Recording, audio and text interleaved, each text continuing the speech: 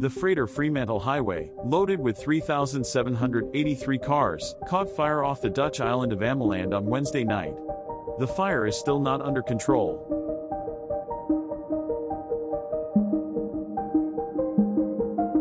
According to Lemke, this must be prevented with every effort. Her thoughts are with the crew members and the emergency services who tried to prevent a disaster. Lemke explained that a salvage plan was being developed in cooperation between the German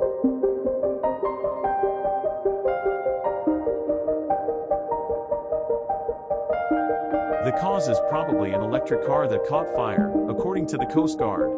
This is not exactly certain, however, said the shipping company spokesman in Tokyo. The extinguishing work continued. An oil leak was not reported to his company,